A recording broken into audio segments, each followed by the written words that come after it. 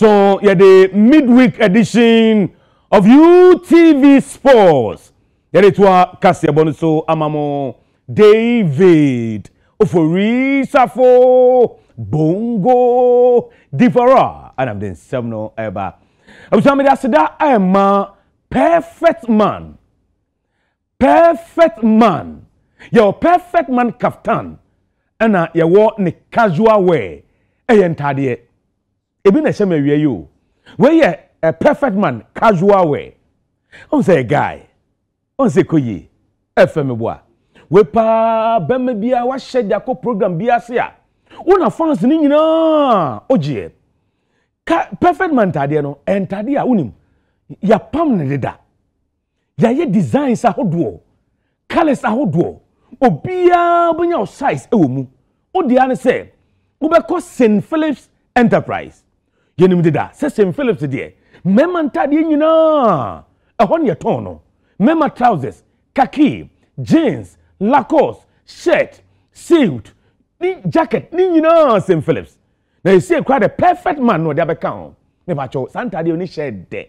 We want to ye kra no answer dey go ko. Una ukọ no. Program bia be sako. Ukọ so ana beje fans no. Timi sami nwa no man so munya shopping ma mema no. Tade we na F4. Won fe san. Ne bo na F4. Accra Central, St. Philip shop no, Eben Coco Board, Ayalolo Station 1 man, Circle, Odona, Toto Station, and the crown here, Mr. Philip Dankwa, St. Philip birthday.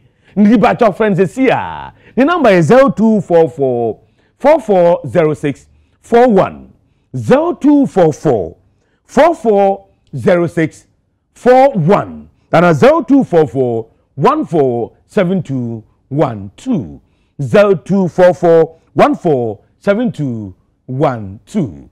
Osafo ya shasi na ye ko ahoma no eso. Ghana class mienu na fi omjema Africa. Na omo ya de pa. Mediama ebo Champions League. Group stage eno Dreams FC and so ball Confederation Cup. Also do group stage. Na Friday ebe. The whole Africa. The best club in Africa El Ahly, Amo Egypt. No doubt about it. Wamo ba Kumase Ifiadei omene Mediama ebebo CAF Champions League match. Mediama preparation at say Kasama for the Mediama FC. Aye Ura Patrick Akoto. Obani gase UTV sini. Good afternoon. Yo me jo semini abongo na impo what you saying? Bibi aboko. Now so na me ani ye di Mr. David Ofori Osafo di wo Kumase yeah, for club of the biggest African club, Al Ahly. And maybe it's here there by 4 p.m. Yo, in the media, the preparation. Mr. Koto, and Mr. Takwana Mubezi, the Bain and Muba Kumase, preparation, Muya to say, yet is some mobile friendly match be a course, and Mediama Humba boy, there share Al Ahly. San Econo. Yo, Minia Bongo say, me born a tough fan there. Now, send you winning no, where the penultimate match of the group. Involving Ali Belizard and a younger na isiada HMU and a be PMO ewo Kumasia Oma adopted Baba Yara Stadium. Memendan a ball friendly match against Nation FAD Kunim Bako. If we a Jordan Benina, ABC Jordan Ra and a Nebuchadnezzar Minukase, Ibusua, yeah, preparations are they change the most successful club. Now you know my face so Namepwa isiada no 9 pepe. Now, many workers say, yeah, train the arrival of the team Ali. I mean, Adam Ebobe 450 on the touchdown directly from Cairo straight to the Kumasi International Airport. But directly to Kumasi with a charter flight. It's no more like yeah, ring the Naya welcome you. And maybe what now you bear the mandatory CAF pre-match. In the 11 o'clock, not Ali. So I'm on the 11:30. Enumerino na Ali I training 4 o'clock because I say we know the exact time of the match you be born 4 o'clock and me watch na yes we be wrap up 5 o'clock na isiada you do I can see na ashes so na see we are Ali on the call back to Cairo me boa isiada na 8:30 to be match in be say no isia tinbe no train for mu no na say you mo de mo charter flight no back to Cairo. Sana arrangement in no. Etiye na se message could be subio a mini bongo.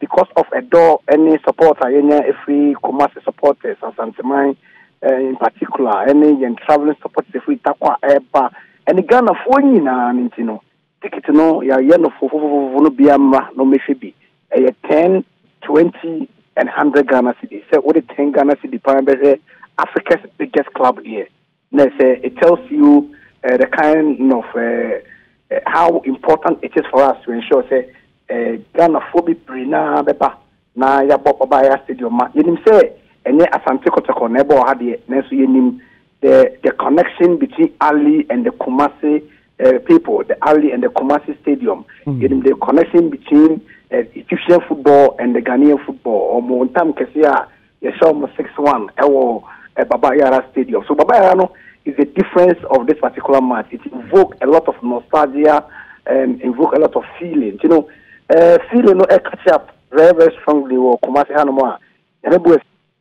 We can all the players you see in Lali, the Pesitao, the Modest, all the top players in Ghana.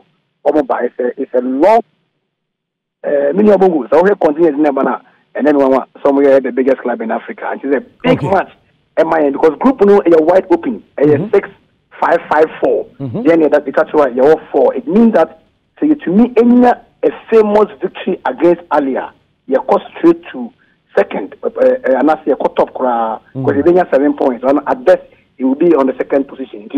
A big match, my a 10, 20, and 100.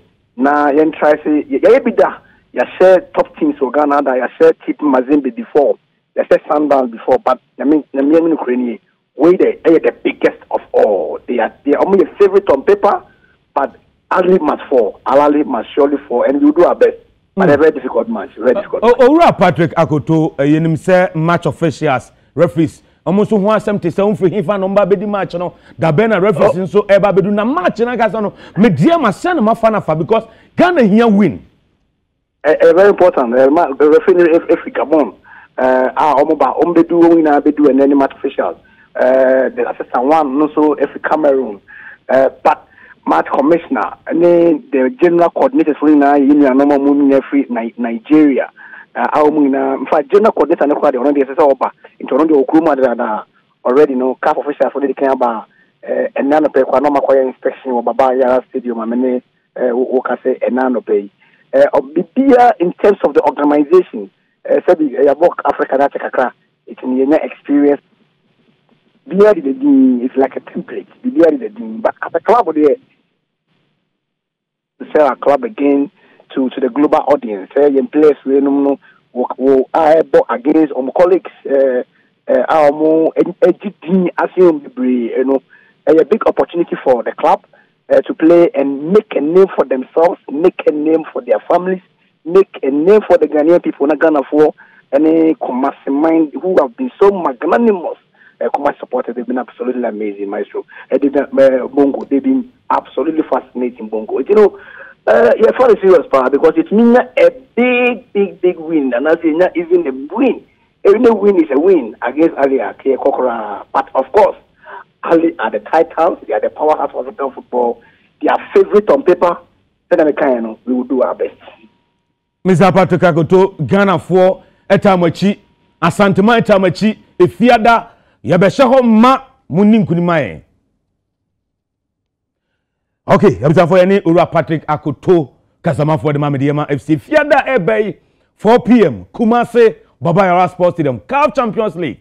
El Lali from Egypt, and a Mediema FC from Ghana. Eric Sheso, Yesra Santamai, Monko Tai Mediema Chi, na Umunim Kunim El Lali so. Yesa kwa humano soup ebiemu. Fiada Ebay Yansono, Olympic Games, Ebekosu Paris, France no. Black Queens, Ejina Kono. Yane Zambia man de so home and away but Ghana bo home first into Fiada Cross Sports Stadium no yane Zambia and a airball Black Queens and Babua at the same management committee of the Black Queens they are Odano Obaima Odano chairperson a Gifty or Worry Mensa or sounds like GFA ESCO member Obaima UTV Suni good afternoon. Oh. Okay.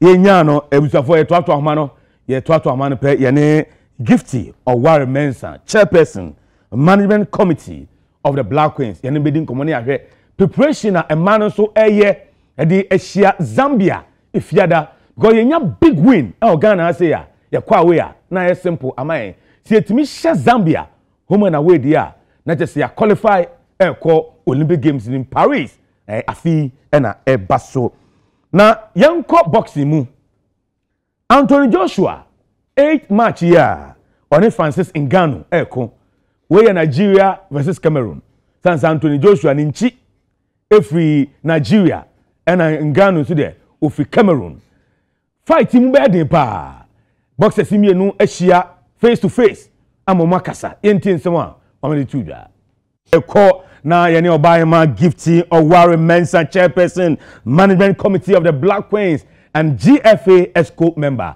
obaema UTV so ni good afternoon. Yeah, good afternoon, Bongo. Na bibi aboko de. Oh, nyame adom, nyame de na che. Yo, ahofe de di kan no yenhwe. Black Queens broni ba Nora Hapto bai una adwuma sei. Bongo, me da asmamente omo hwe na. I think she's been a good coach. And I said your coach they say you will win, you will lose, you will draw. But then we're seeing a team mine and see as far as your team you go so say she's been a very good coach to Ghana. Abeyanhwe yebehia Zambia ma Olympic qualifier. Preparation ay mano eye ekosen wa woda omano e de kasa na oni mano e kasa nkuranshen sembe na ode momo.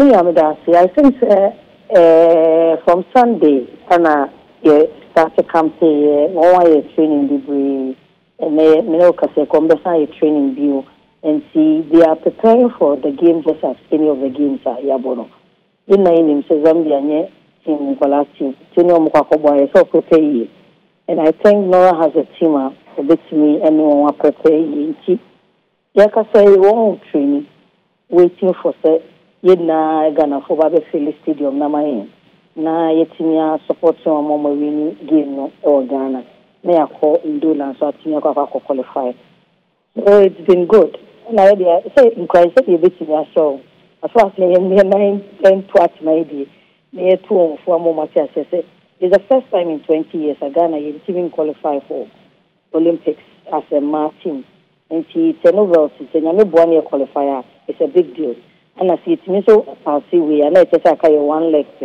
na yedi it's a good call on the man and I think all the girls are also ready say on be make sure they qualify. They say support a Ghana for the Black Queens at saying you also qualify for a man AFCON and Olympic Games like one a pen header now no so qualify support a Ghana for the mamo a binding man ministry no at the saying it's been great because over a man football no we are said for 99 said I'm kind in sir but the idea no we try to run it at par with all the other sports no and we said the FA you be a man for a strategic document here lantini bonds and put a memo DNA which is clear say we are committed to say the mama sports na kosoro or say how I see your Motor Guinness Premier League for ma a member Premier League mini title sponsor, and it tells a lot about the commitment towards a man football as a country. In the say you don't make sure say you don't, but then they don't have more media force. The moment the positive maya, na mo fi ase kan your story say you maya na mo kan your maya boy. I believe that your game never cost you. In the stakeholders engagement more less na e be big game big city I said our friend you did last Queens onkomo you did this onkomo you did you did say be costly and that is the level I do game you compare your home with the member there all we are saying is sekakana e do a man and so for my and the ministry has been in support of my the stakeholders now coming on board to make sure the girls are okay and then we are moving.